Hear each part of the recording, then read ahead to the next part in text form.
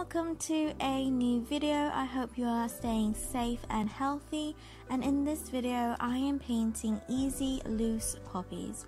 I'm going to quickly go over the materials. I am using my Winsor & Newton watercolor brushes, my Filbert brush in a size 2, and my round brushes in the sizes 3 and 5, my Mont watercolor set, my medium-sized Chinese brush, and my 300 GSM Mont watercolor pad, and my Uniball eye black pen. The day that I decided to paint this was just one of those days where you overthink things and tend to be a little bit more dramatic than usual. So I decided that I make this simple, easy watercolor painting that anyone can try. For this painting, you just need a few pretty colors that go well with each other and know how to draw a simple sketch of flowers. If you're thinking, I don't know how to draw flowers, I will give you a few pointers, so don't worry. Okay, so the first thing I did was to do a sketch of the flowers. This is the time for you to mess up and adjust where you want the flowers to be, and give you an idea of where to put your paint and add the pen after painting. To do this sketch, you want to choose reference photos where you can clearly see the lines that define the edge of the petals. So don't choose blurry photos, preferably photos where you can see a close-up of the flower and where you can still see the entire flower. When doing the sketch, you want to draw the flower as if it were a line drawing, or something as if drawing a stencil for a coloring book, drawing defining lines that mark out each petal clearly. Try not to overcrowd the page and try to make sure that there is enough space around each flower or bud or whatever you choose to have in your painting, so that you have more room to add the paint. If you are less confident with pen drawing, then your sketch here should be as detailed as the pen drawing you want to add later on.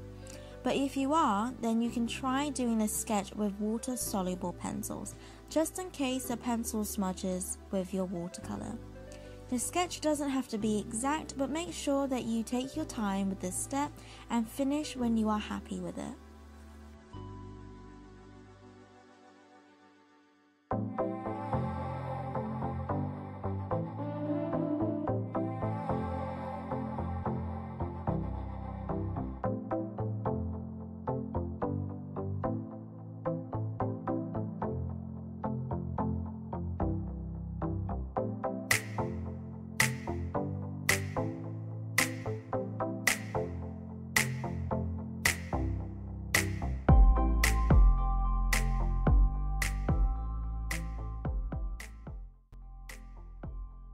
Now for the fun part. For beginners, it can be difficult to loosen up and just put the watercolor down on the page.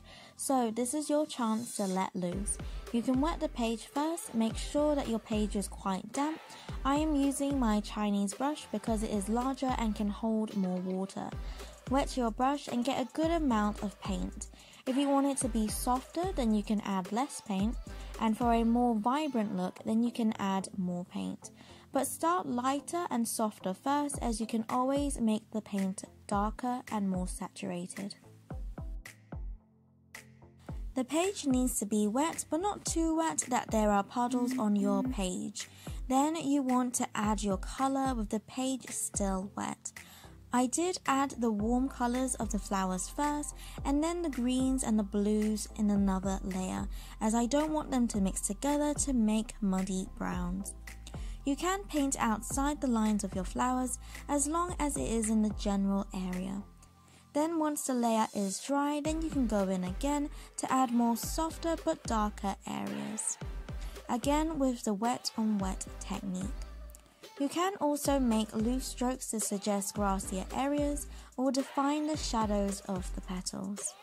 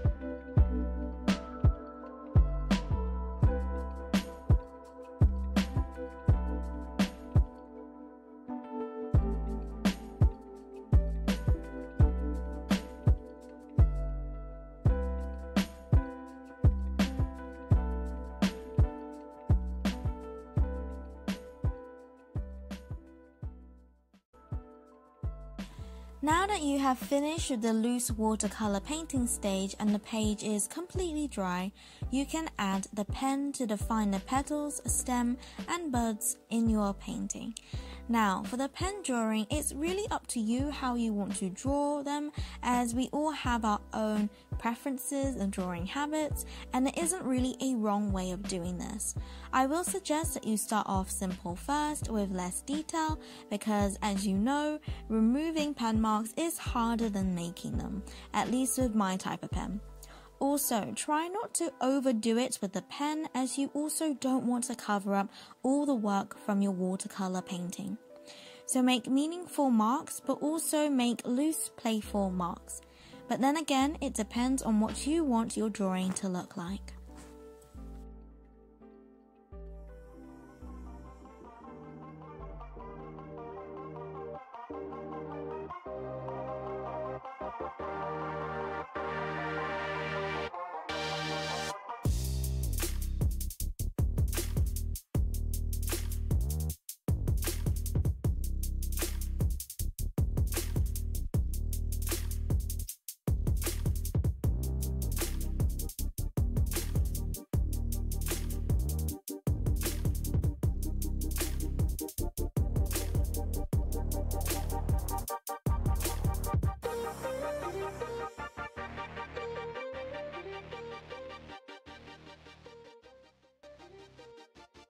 And that is all from me. Thank you so much for watching. Don't forget to like and subscribe. It would really mean a lot to me. And as always, God bless, and I'll see you later.